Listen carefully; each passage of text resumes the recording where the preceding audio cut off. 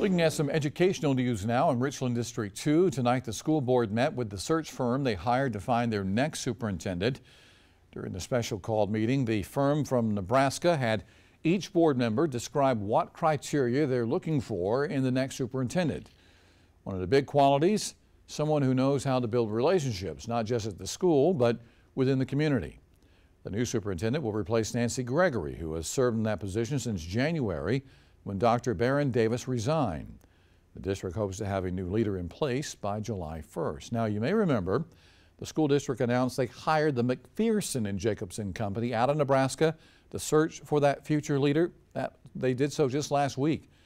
But there were some questions from the public after it was discovered that the search firm hired Dr. Davis, the former superintendent.